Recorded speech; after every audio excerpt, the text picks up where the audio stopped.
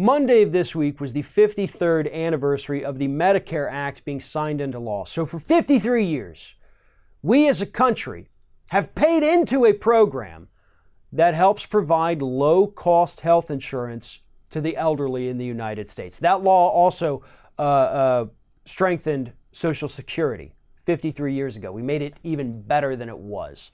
For 53 years, those programs, along with Medicaid, have been chugging along just fine. Until George W. Bush came into office. He started pulling money out of those programs to pay for his tax cuts for the wealthy elite. And now that we've given those same wealthy elite and major corporations new tax cuts, these programs are once again at risk because people like Paul Ryan want to take money from these social safety net programs and give it to wealthy corporations. The wealthy corporations that are actually running this country. It's not Paul Ryan. It's not even Donald Trump. It's the Exxons and the Dows and the Monsantos. They are the ones who call the shots here in the United States. The politicians are just the ones who go to Washington, D.C. and fill out the bills based on what their corporate sponsors tell them they have to do.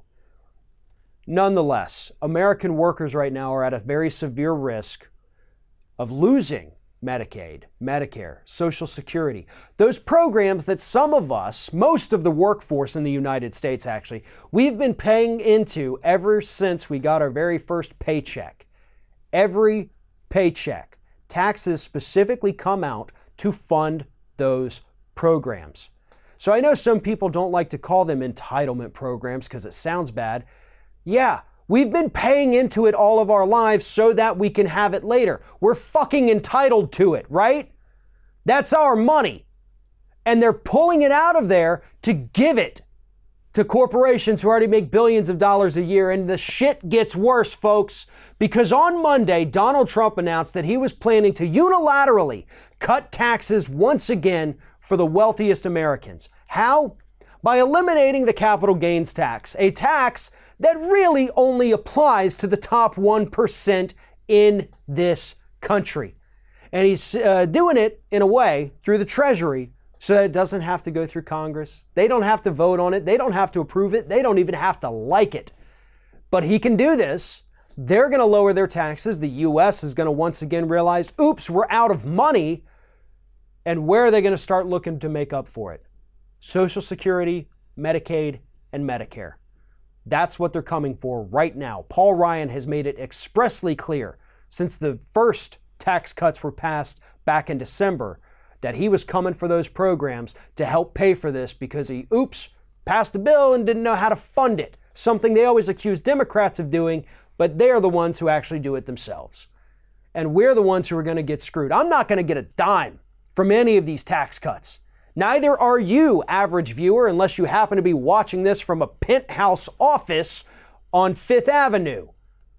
The rest of us aren't getting a damn thing, except for screwed. That's what we're getting. We're getting screwed because those programs that we have been paying into to help save us in old age or if we become destitute and need the assistance, they're taking that money away, money we have paid into with every paycheck we have ever gotten, and they're giving it to corporations. If that doesn't piss you off, then I don't think anything will ever piss you off. And we should be pissed off right now. We should be mad. We should be angry. We shouldn't sit there and say, okay, well, let's have a little bit of decorum. Let's, not fly off the handle. No, get mad, get angry, fly off the handle. Call your representatives, call your senators, show up and vote. Get these idiots out of office.